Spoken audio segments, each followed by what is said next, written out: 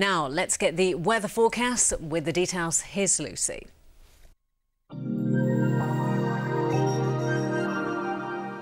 I love the UK, baby. Although the weather's iffy, there's so much to see, and you'll be there in a jiffy. It's the future, baby. Hello, well, I've got lots to tell you about over the next few days. Very changeable weather to look forward to. This was the satellite picture from this morning. We had lots of sunshine across the West Midlands, but the cloud will bubble up slightly as we head through the next few hours, and we could well see 1 or 2 showers. Temperatures reaching around 14 degrees Celsius, so that's around the seasonal average. Through this evening, most of the showers will die away, and we're keeping an eye on this rain that's moving in from the south, and it will make its way northwards overnight tonight and through the day tomorrow. So a wet day to look forward to for Thursday. Have a good day. ITV Regional Weather with BeMyBaby.com.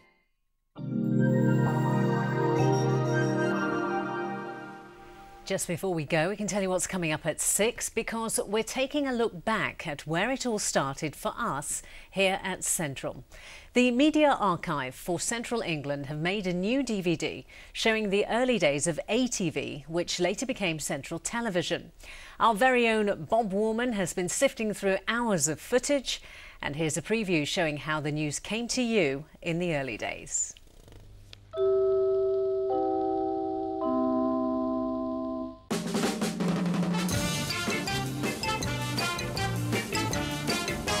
It's 2 hours of nostalgia, full of televisual gems, cut and polished in the giant studio complex that grew out of the old derelict West End cinema site.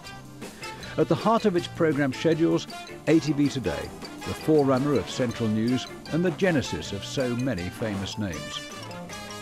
Hello, good morning. Reg Harcourt, ATV. Well, I was a reporter stroke sub-editor. We did a bit of everything. Then came the day, around about 1962-ish, where I was the first man to sit down and read the news, which was quite awesome at the time, following in the tradition of the lady who had been there before my time, actually, Tricia Cox.